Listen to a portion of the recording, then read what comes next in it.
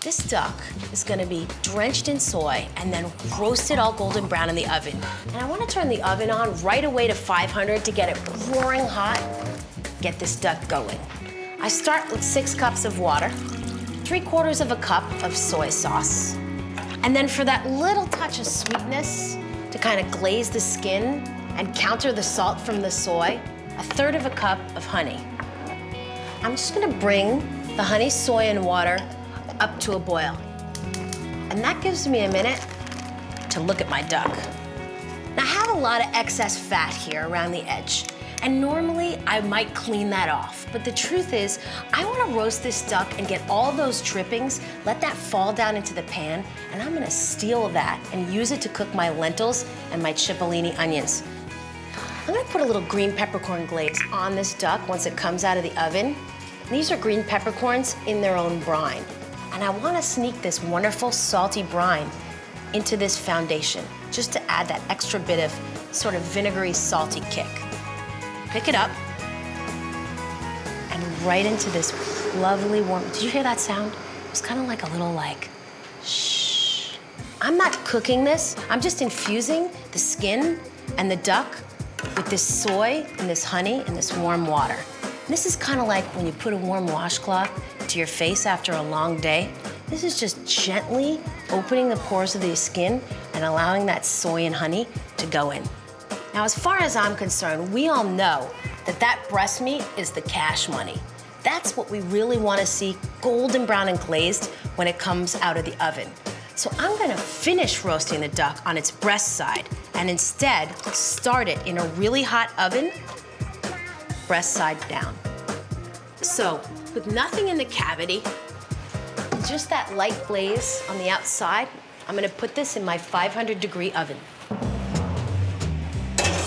So right when I put it in there, I'm gonna turn it down to 400 and cook it for about 20 to 25 minutes at that fairly high heat to really get the skin going.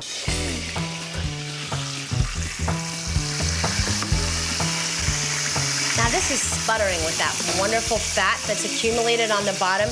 And look at how nice and golden brown and shiny the bottom of the duck looks. So this is just like flipping over your Thanksgiving turkey or a simple roast chicken. Gently lift it up, and I'll just flip that over on its other side.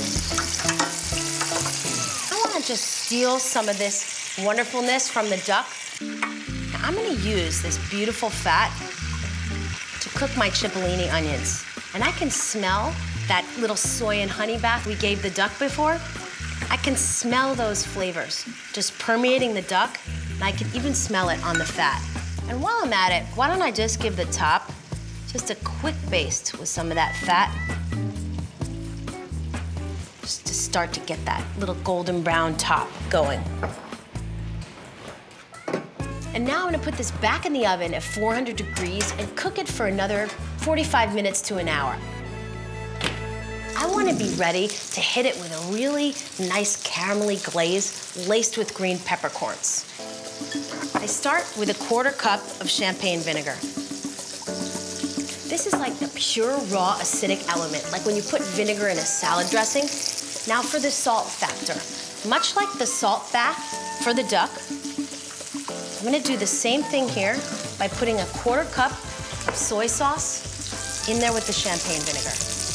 To go with that, a 1/4 cup of honey for that little straight sweet factor. And also when this cooks down, that honey is really gonna be the foundation for that caramelly glaze. Now I wanna add a little touch of fortified wine that's gonna give it a little dryness and a little depth of flavor.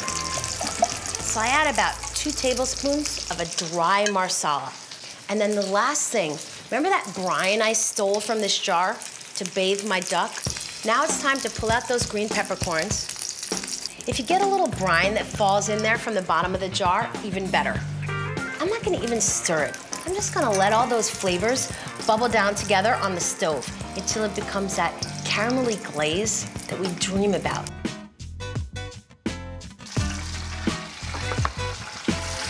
I haven't even touched it, but just listening to that sizzle, it speaks for itself. Now Now, just with that excess fat that's still in the pan, I'll just do one last baste. Now, these are these little moments that as a cook, you really get to share with yourself. Take that glaze. It's got that wonderful green peppercorn, honey, and soy combination with the brightness of the champagne vinegar. This, to me, is truly a religious experience. To pour a honey soy glaze over a duck is to know you're alive. I'm just gonna put this to the side for a few minutes and allow it to rest and let those juices flow back through the meat. I'm gonna carve this duck because I wanna share with you just how simple it is.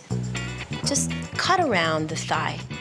If you could just smell this soy and this honey on here, it's intoxicating. Now, straight down the middle. Pull that breast away from the bone. How can you not stop and sniff? And just cut away that whole breast. And I'll just finish it, that last little dousing of the green peppercorns and that glaze. And now we're gonna enjoy it. It has that wonderful caramelly skin, picking up all those flavors, the green peppercorns, the soy,